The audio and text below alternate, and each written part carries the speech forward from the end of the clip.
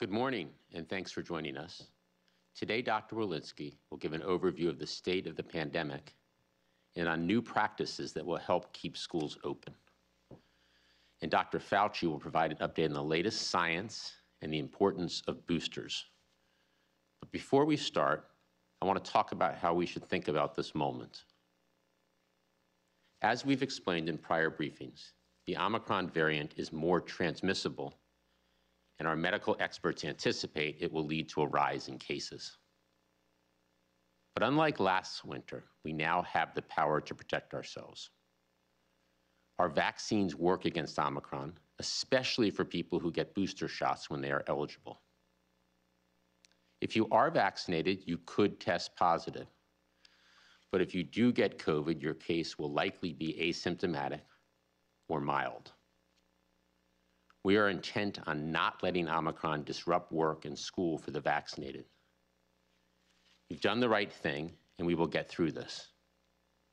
For the unvaccinated, you're looking at a winter of severe illness and death.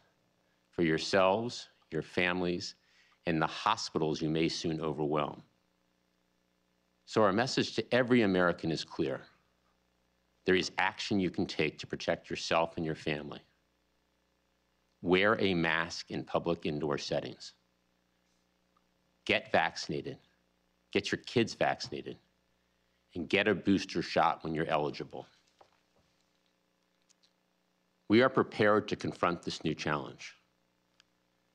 We have plenty of vaccines and booster shots available at convenient locations and for no cost.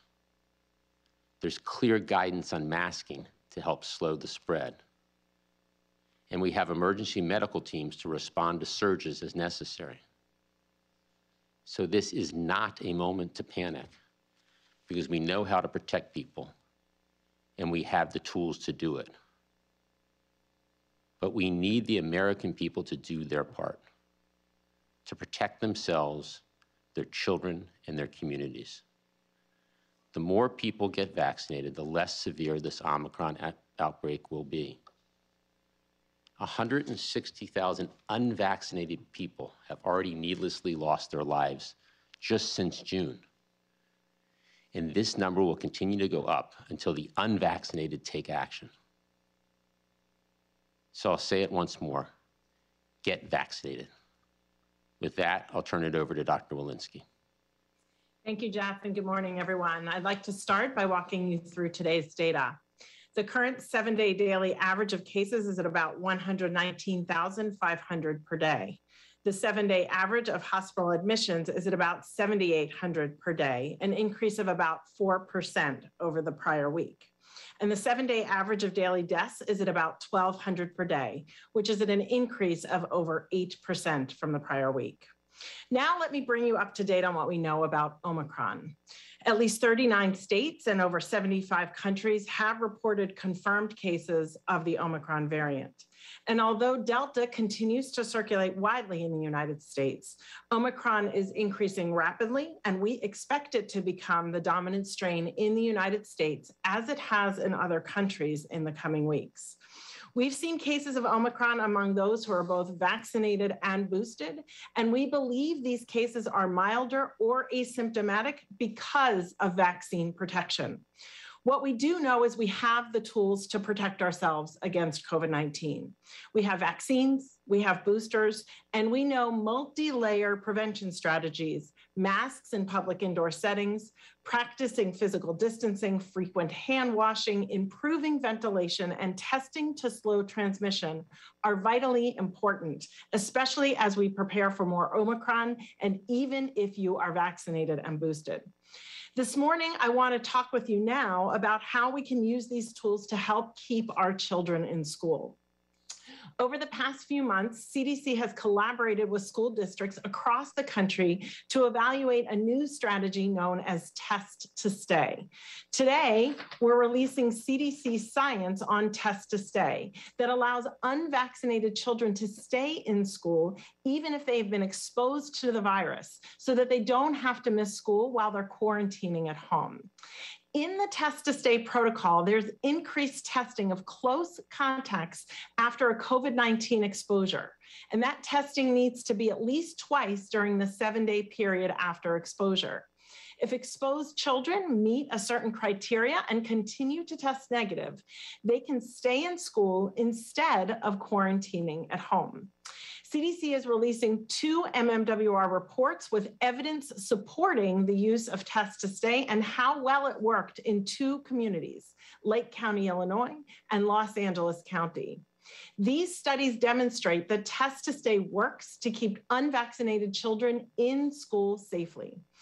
In order for test to stay to be implemented safely and correctly, some key prevention measures need to be included. In both studies, masks were worn consistently and correctly. Close contacts of a positive case were monitored for symptoms and stayed home if they became ill. And those who did not develop symptoms had regular testing. Test to stay is an encouraging public health practice to keep our children in school, and CDC is updating our materials to help schools and parents know how to best implement this promising and now proven practice, along with our multi-layered prevention strategies that will help keep our children in the classroom safely. Importantly, vaccination is another critical piece in our multi-layered prevention strategies to protect our children from COVID-19.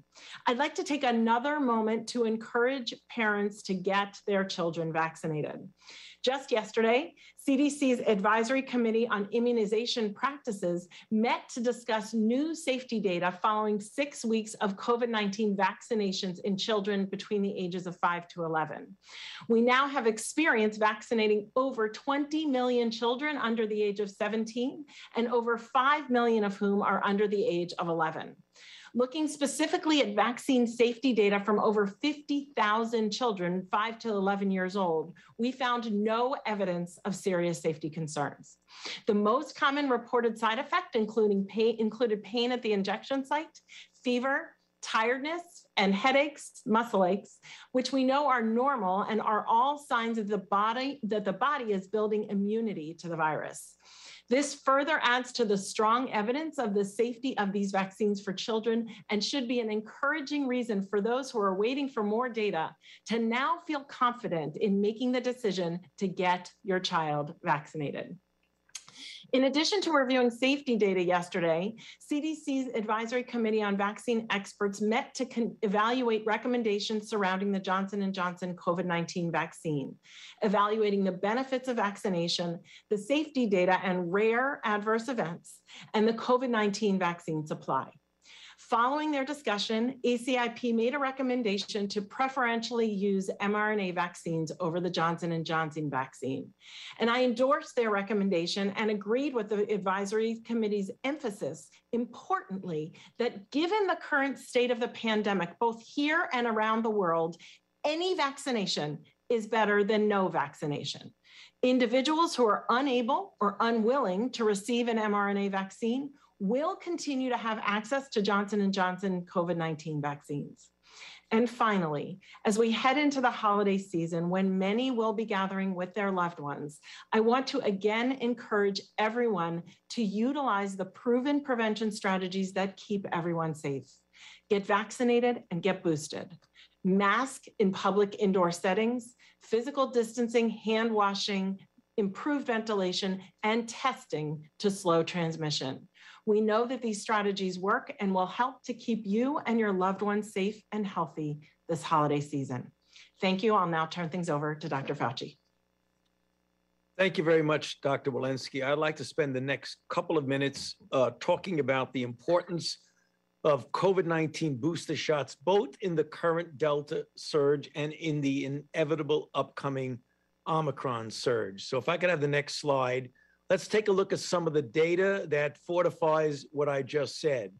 This is a recently published study in the New England Journal looking at individuals 50 years of age or over who received the booster about 5 months after a second dose of the Pfizer-BioNTech. There was a 90% lower mortality due to COVID-19 than participants who did not receive a boost. Now, albeit the mortality is low in people who are vaccinated anyway, However, it goes down to practically negligible values if you look at the blue line compared to the pink line. Next slide. Now let's take a look at Omicron-specific situations. In this study, one looked at 3 separate vaccines, the mRNA of Moderna, the Pfizer, and then the Ad26 J&J, followed by an mRNA boost. Again, if you look at the ×2, which means a standard vaccination, and then take a look at the pseudovirus neutralization following the boost, the increment of that is really rather profound. 19 times for the one on the left, 27 times for the one in the middle, and 4 times for the one on the right. Next slide. Now also, if you look at the neutralization of multiple different variants by pseudovirus analysis, and take a look again at 2 separate studies, one from the Vaccine Research Center at NIH and one from Duke University. Note on the left panels, 4 weeks following the second dose, look specifically at the pink bar. There you see a rather low level of neutralization with Omicron. However, if you look at 2 weeks post the third or booster dose, note how much it goes up. For example, if you look at the Omicron comparing in the Duke line, you see it is about 2002, whereas after a second dose, it's only 62, a dramatic increase. Next slide. Another example, if you look at the sensitivity of variants to neutralization by people who were vaccinated with the Pfizer vaccine, if you look again 5 months after the second dose and look under Omicron, the red circles, nominal, in other words, virtually no degree of neutralization protection. Again, 1 month after the third dose, it goes well within the protective range. Next slide. If you look at now convalescent sera and take a look at each of the panels, on the left, you have a convalescent serum 6 months after infection. Again, the level of protection that would be projected from the antibody levels is very low, as you see with Omicron, very low level with these circles that are red. 12 months later, it even gets worse.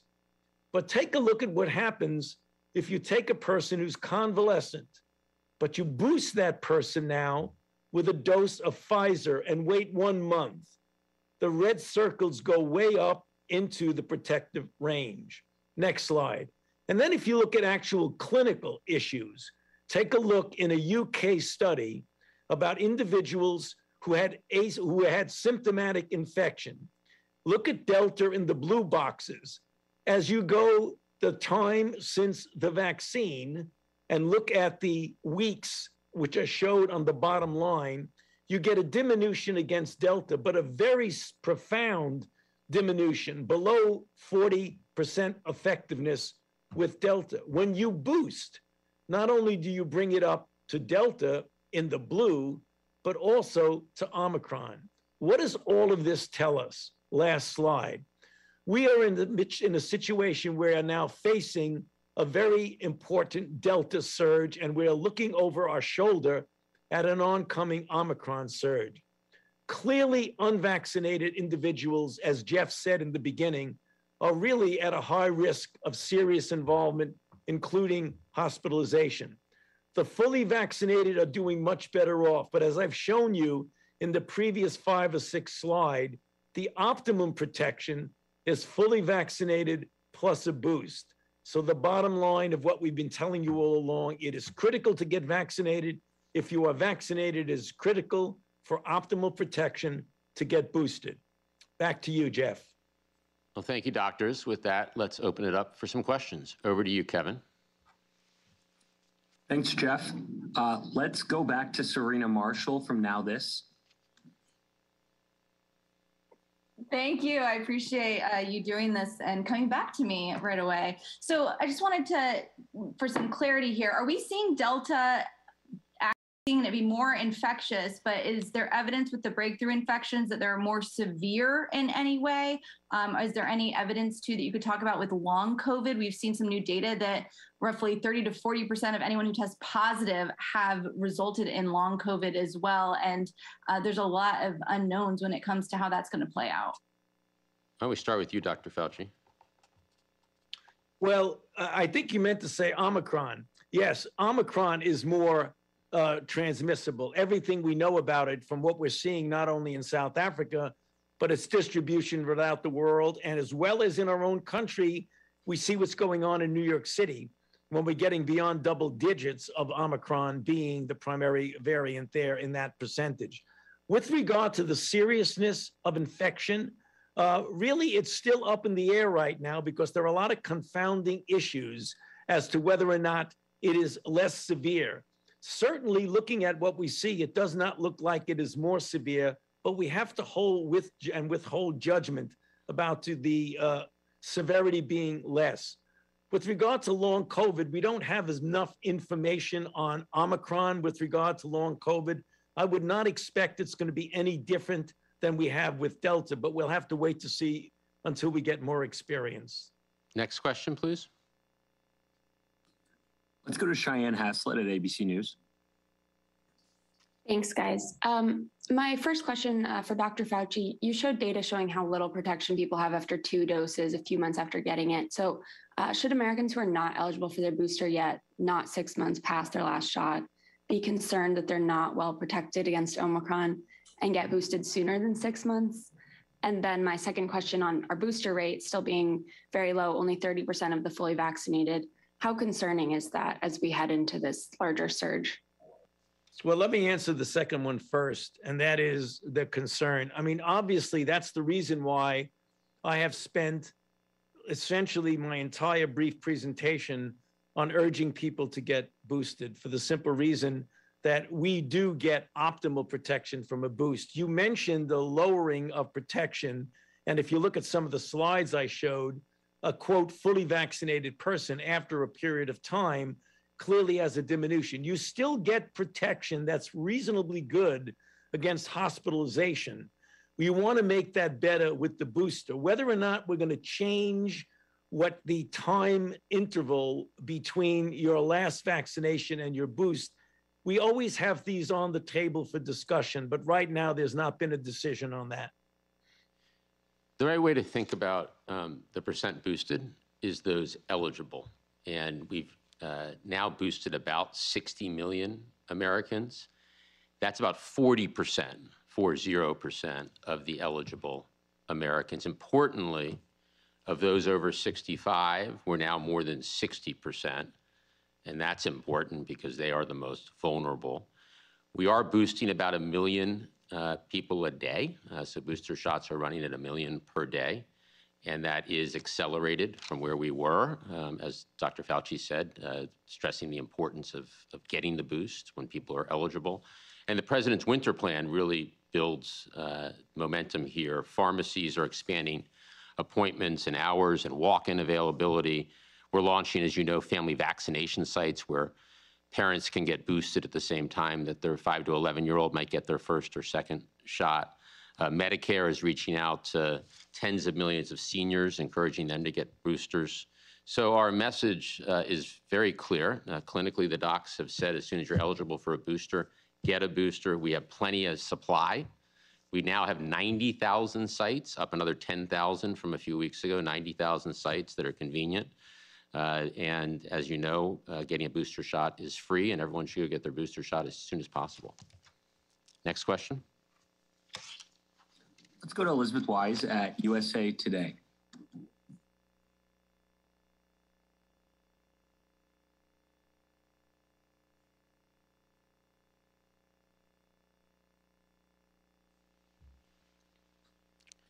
Elizabeth? Sorry, can you hear me now? Yep. Oh, sorry about that. Okay, this would be a question for Dr. Walensky. In light of Omicron's higher transmissibility rate, potentially including people who are vaccinated, is the CDC reconsidering its recommendations that vaccinated people don't need to self-isolate after an exposure to someone who has COVID? Thank you for that question. We are actively following the science in that area with regard to how the viral burden is, both among vaccinated people and unvaccinated people, and the natural history of that viral burden with regard to isolation. And as that science emerges, we will update our evidence if need be. Next question. Let's go to Weijia Zheng at CBS News. Thank you, Kevin. First, I have a question for Dr. Fauci. I wonder if Omicron is more transmissible just because the nature of the variant, or because the booster and vaccine offer less protection against contracting Omicron compared to other variants, or a mix of both. And for Dr. Walensky, given your new recommendation for students to test to stay, does that extend to adults who are exposed too? That a 14-day quarantine is no longer necessary as long as you test negative? And when you say continue to test negative, how often should kids be getting tested to stay in school after exposure? Thanks. Dr. Fauci? Well, with regard to the first question, if you look at the configuration and the constellation of amino acid substitutions which result from mutations on the spike proteins, you would have predicted that this would be a more transmissible virus because of its ability to bind to the receptors on the cells. So you need only look at the virus itself to determine why it is more transmissible, what it actually is. Dr. Walensky? With regard to test to stay, so this was a strategy that looked at unvaccinated children because vaccines were not available. Of course, in our school setting, we would encourage that all of our teachers who would be eligible both be vaccinated as well as boosted. With regard to the protocols, there are numerous jurisdictions that are looking at test to stay strategies. Some of them we're testing every day, some of them every other day, and some of them twice a week. So we would say no less frequent than twice a week in order to employ the test to stay protocols. And these were limited to schools, to be clear. So we don't yet have evidence about test to stay protocols in other settings. Kevin, next question. Let's go to last question, Sabrina Siddiqui at the Wall Street Journal. Thank you so much. Just two quick questions. France has imposed travel restrictions on the UK, and several other EU countries are also strengthening their border controls. Are you reconsidering travel from either the UK or the EU, given the COVID outbreaks there? And then secondly, I know we're in a very different place with vaccines and boosters than we were last year, but how would you characterize your message to the American people going into the holidays? Is it safe for families and friends to get together before Christmas? And what is your message to people as we approach the holiday season? So why don't I take the first question, and then I'll hand it over to Dr. Walensky about the holiday season. Let me start with the fact that the U.S. has strict protocols in place to help protect the American people and stop the spread of the disease as it relates to international travel. Foreign nationals, all foreign nationals coming into the U.S. from a part of the world where the travel is not restricted due to Omicron, must be fully vaccinated and show proof of a negative test. And we've tightened that deadline or that time frame for the negative test to be within 1 day of boarding a flight. The CDC also strongly recommends that everyone get tested 3 to 5 days after they arrive in the US. But as we've done throughout the pandemic, we will continue to follow the science and evaluate the best protocols for international travel, and we'll keep people up to date and, most importantly, the American people safe. Dr. Walensky? Yeah, as you know, Sabrina, I think we're in a very different place this year than we were last year, and we really do want people to be able to gather and gather safely. We have the tools now to do it, and what we're really saying is please rely on those tools. Get vaccinated. If you're eligible for a boost, get boosted. And importantly, a week before the holidays, indoor mask in these areas that have 90% of our counties have substantial or high transmission. Use the next week to make sure you're practicing those safe prevention mitigation strategies so that when you come together for the holidays, that people have been not exposed to the virus because in fact, they've been vaccinated, boosted, and masked. And for that extra reassurance, as we have more disease in this country right now, do a test and make sure that you're negative before you mix and gather in different households. Okay, well, thank you. We look forward to speaking next week, but I hope everybody has a safe and relaxing weekend. Thank you.